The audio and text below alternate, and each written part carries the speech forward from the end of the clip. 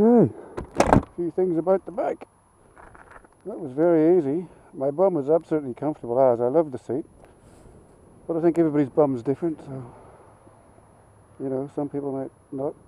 And after I've tried it for maybe 2-3 hours, maybe I'll think differently, but I have no pain at all. I feel very comfortable. A lot of people complain about getting a kickstand down. I can see why, but I've got used to it really quickly.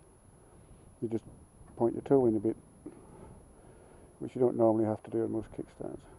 It has been made even tighter because I've got the centre stand fitted, so the kickstand ends up in that gap in there. But again, I found it really easy, so I'm really happy with it. Now that was a hell of a ride. It is very blustery winds.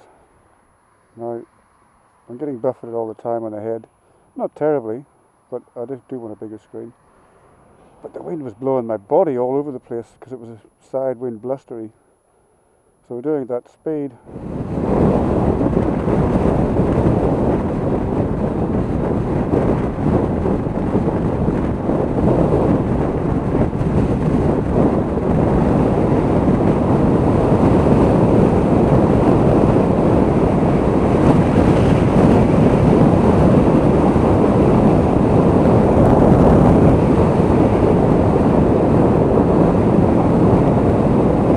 bloody hell, that was sick.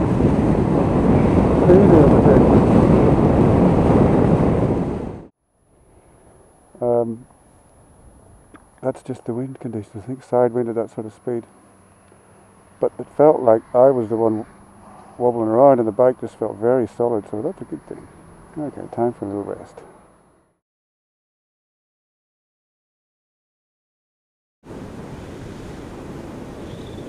So, what do I think of my new Honda CB500X? Well, really I just think it's awesome, but in detail, it's incredibly comfortable, it's unbelievably easy to corner in, it's got tons of poke. I mean, it's not your R bike, it's not going to rip the tyres off with the acceleration.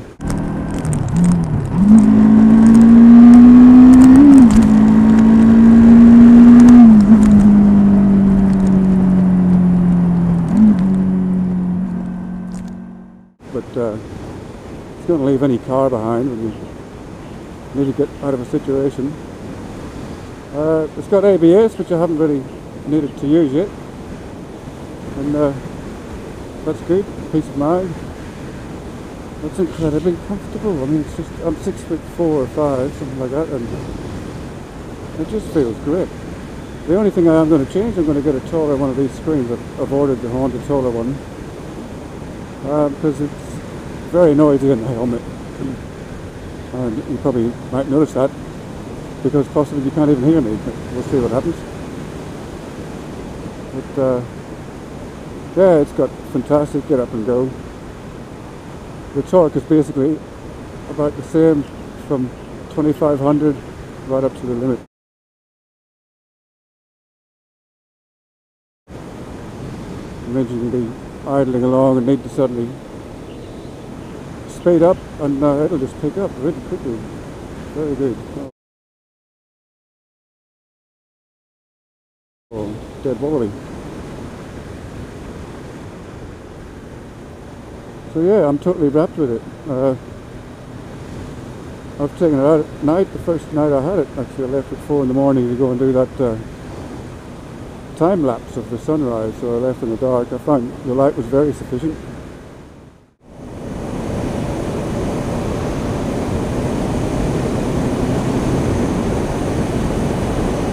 Suspension is awesome. Oh, shut up, you stupid intercom thing. The suspension is awesome. Some of the roads around here are really shocking. And what was I saying? Stupid intercom. Oh, fuck off, intercom. I'm turning this thing off. Yeah, goodbye. Right.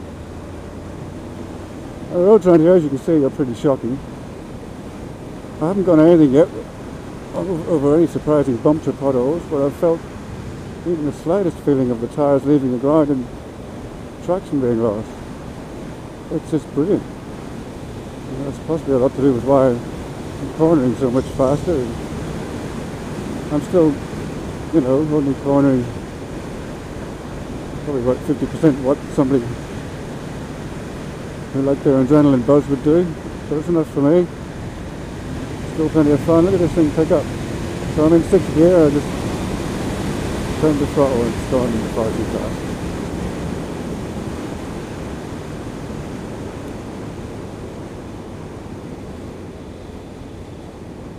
There, so I'm riding the Kimco. I was changing gear all the bloody time. There's another thing about the Kimco. On the Kimco I was the suspension, so big difference there.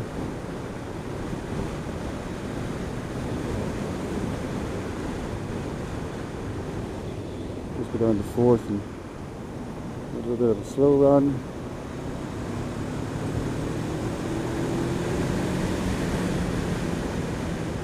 Yeah, that's got, for me it's a beautiful amount of pickup. Like I said, I don't want to rip the tires off with acceleration. I want to feel some decent power, more than what I need, and that's what this is for me. I find the controls very easy to work. A lot of people complain about the kickstand being a bit hard to find. It's just something I got used to. There's the horn up there, there's the indicator down there.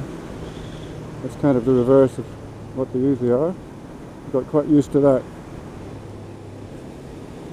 That dickhead decided he needed the middle of the road. Yeah.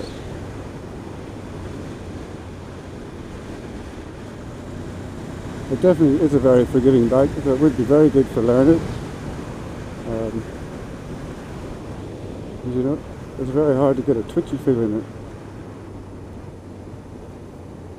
Whoa, terrible road surface there, but the bike just held onto it.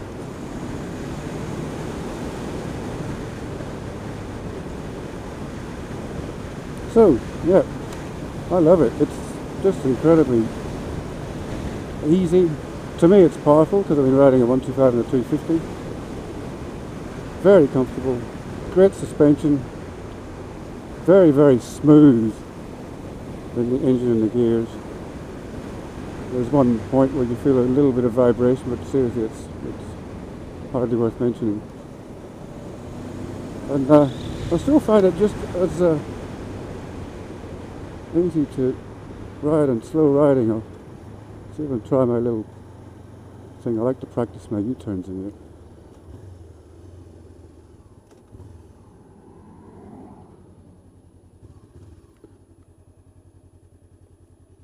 Yeah, it's just it seems to be just as easy to maneuver, so do a nice little U-turn maneuver here. It was around the full lock, halfway around there. Felt like no problem at all.